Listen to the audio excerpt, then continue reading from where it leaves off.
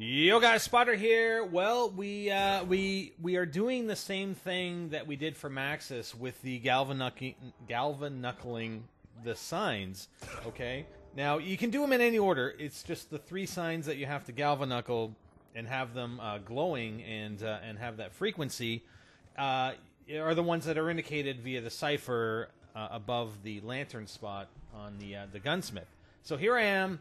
I'm using the galvanuckles to hit the 3 signs. I'm going over to the 3rd sign. Now, the difference with Richtofen is that you don't get to see the wisp. He doesn't call it a wisp, he calls it an orb.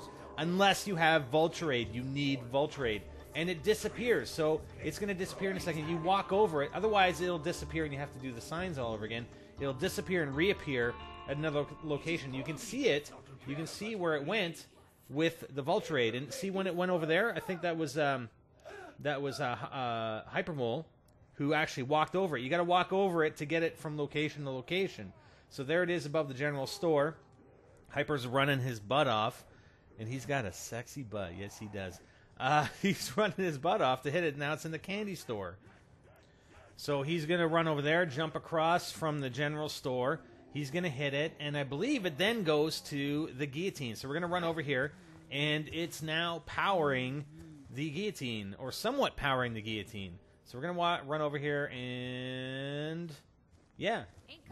So it's glowing. Woo, woo. But nothing. We don't get any indication from Richtofen whatsoever. So our idea here, because he talked before about a blood, I think, what did he say, blood sacrifice or smear of blood, that we have to kill some zombies in around the vicinity now of the guillotine.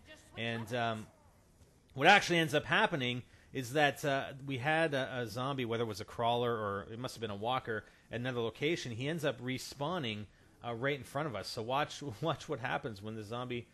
Let's see, where is he? I'm trying to. We're actually just trying to hit it or see if it has an indicator to hit X on it, right? And you're gonna see the zombie spawn in here. Watch.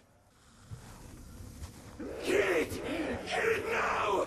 I want this energy! I must have the energy!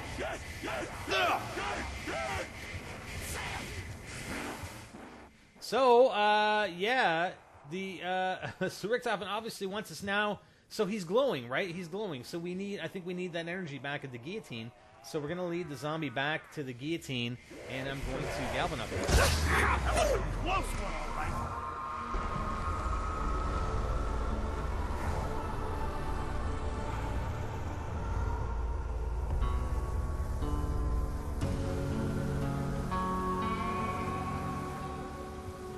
Alright, so now all we're doing now is killing zombies right beside the guillotine until we have enough and we get another audio cue from Richtofen. And here it is. Here's what he has to say after this.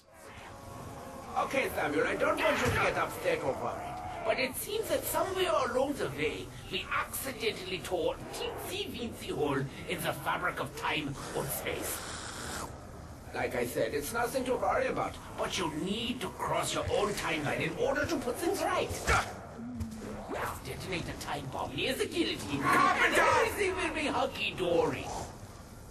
Hey guys, got some other stuff you might be interested in. Over on the left-hand side, we got NGT Let's Play. We're doing playthroughs right now, currently, of Deadpool and Borderlands 2, Tiny Tina's Assault on Dragon Keep. Both are actually absolutely fantastic games, and Borderlands 2 being DLC, but hilarious. So go check that out. Subscribe if you like the content. Over on the right-hand side, we're doing Clash of Clans, continuing our series there. Again, just a completely addictive and fantastic multiplayer game. We got a clan going on. We got some attack strategies. We got base defense and building strategies. So make sure you go check out those videos and subscribe. Otherwise, hey, enjoyed the buried coverage. I hope you like it. Twitch.tv/NextGenTactics. We're going to be here all day, July 2nd. Later.